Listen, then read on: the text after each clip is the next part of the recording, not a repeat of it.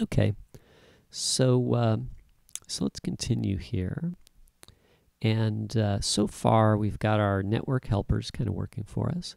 Right now, we're actually just using these HTTP tasks, and we're really just using this one, HTTP task, and HTTP response serializer. Now what we're going to do is, now that we've got the response back and it's in the JSON format, I'm going to switch to this JSON, Swifty JSON, to take the JSON apart. So let's take a look at the Open Weather class, the Open Weather Map class. And in the last video, we got our request working. We used the get method to go out on the internet and grab the weather and put the city name in here to get weather for a particular city. And now what I want to do is I want to take that data apart because it's coming in as a dictionary, kind of a JSON dictionary thing. I'm not sure exactly what this thing is, right? But kind of looks like JSON, but we've formatted as a dictionary.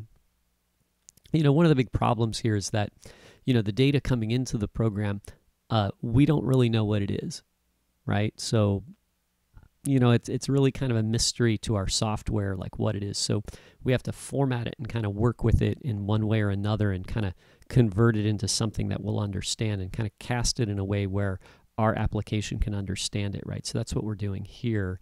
We're kind of casting as a dictionary, but now inside that dictionary, there's all these values like name, London, ID with this number, icon with a name, right? And so, we have to get these values out, and we don't really know what these values are, right?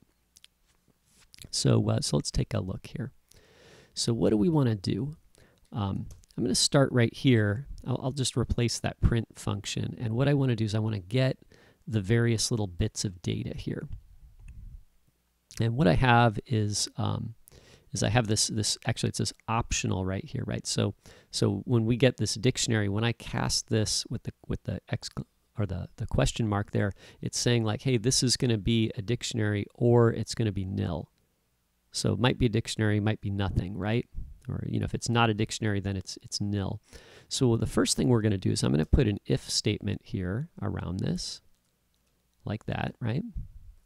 So now I'm saying like, hey, if this response is a dictionary, if we can convert it into a dictionary, then we can move on to this if statement and do the code inside here, okay? And so from here, now what I want to do is and it seems a little strange, but because this looks pretty good here, but it's hard to deal with that, and it's kind of easier if we run it through this Swifty JSON. So let's run it through there first. So I'm going to say let's convert the dictionary into a JSON object.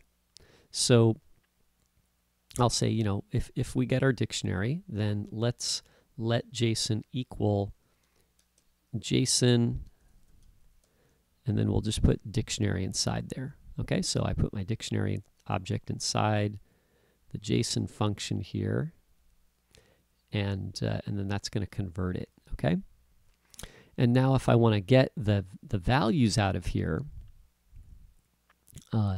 we can see that we have a value at the top level called name, and the value is London, right? And then there's a value called weather, and then that's followed by the colon, and then there's this parentheses right here. And that means that this is an array, and then it's got one item in it that is an object. So it's a little harder to get to that stuff, but we got this name is right at the top level, and ID is at the top level. So how are we going to get at those? And we're going to follow the same procedure to get at each one of, every single little piece of data in here that you want to get to, okay? Let's just start with name, because that's an easy one.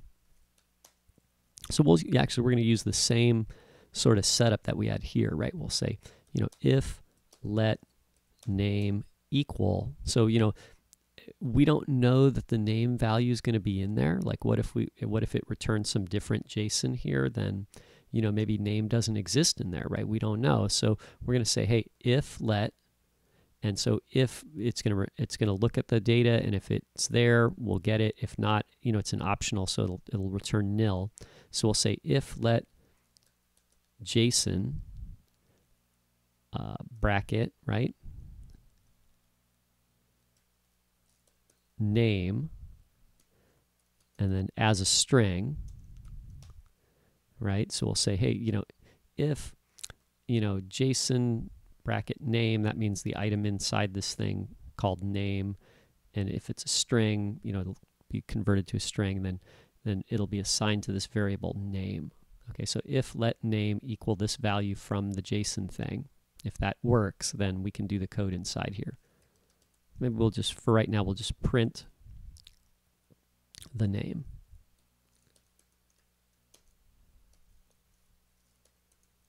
Okay, and then if we want to do another one, we'll do, let's do the ID, right? So I could say like if let ID equals JSON bracket ID dot as a, I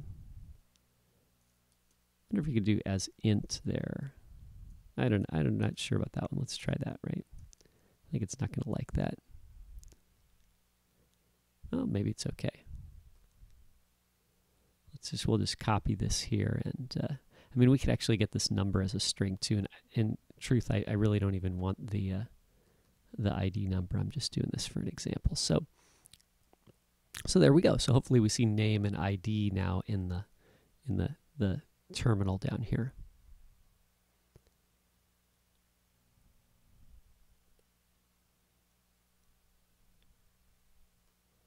Let's try this. So we'll type in London again just for fun, because we got to spell it right.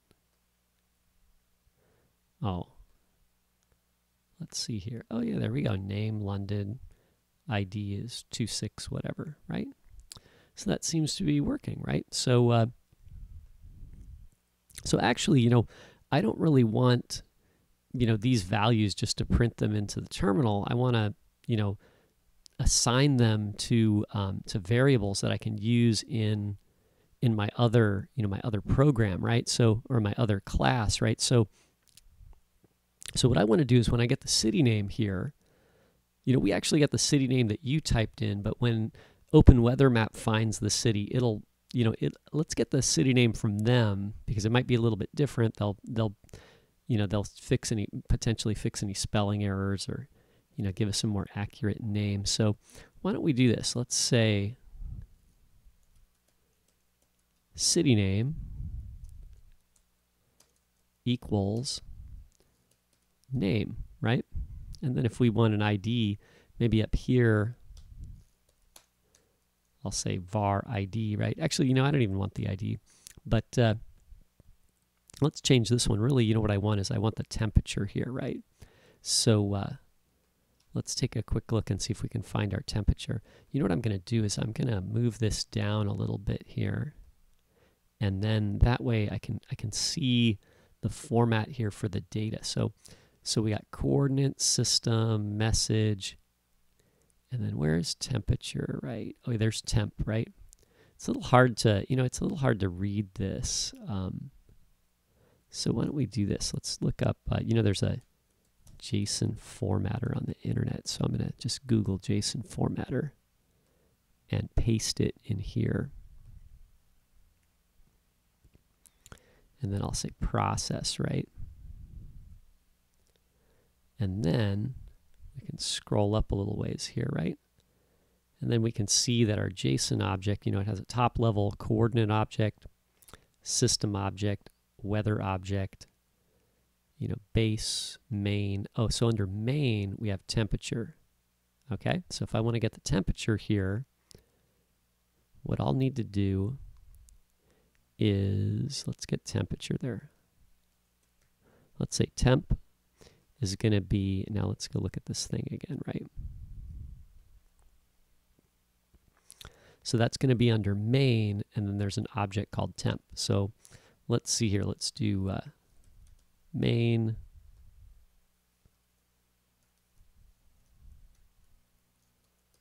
temp, and then we'll get the temp as let's, I wonder, do they have float there? Let's do float. Maybe that's the wrong one. Right, I got some spelling or problem here. What is this? Oh yeah, I forgot. Let's make sure if we're going to talk about the city name variable that we've defined above, we got to put self in front of it. So let's do that. And then maybe on this one we can do, you know, for right now we'll just print it out, right? And we'll say, let's just print name for now, okay? And then this should print the temperature too, hopefully.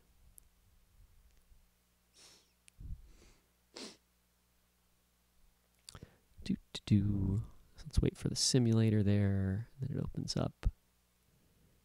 And then we'll go to city here, and we'll type in London again. And then there, oh yeah. So this was underneath the thing there, but oh look, it's got name London. Actually, I put name here. That should have been temp, right? But then it says 279.66 degrees. That's in Kelvin, right? Let's see if that matches what we have here, right? Oh, 279. Well, it's pretty close. Maybe the temperature changed in the last few minutes, but seems pretty close. Yeah, why is mine off by 10 degrees? I don't know. Maybe that's London in another location. I'm kind of curious. Let's try that again. Let's get our app here. And this time, what if I type in London, UK? Oh, 279. Actually, you know, I guess I read that wrong. It's 279, right? So that's actually absolutely right. You know, I guess the temperature did change a fraction of a degree there. So I think it's kind of working, right? So there you go. There's how to get started there. And essentially what we want to do is we want to get each one of these little pieces of data here, okay? See if you can figure that out on your own. I'll do another video later where we work it all out, okay?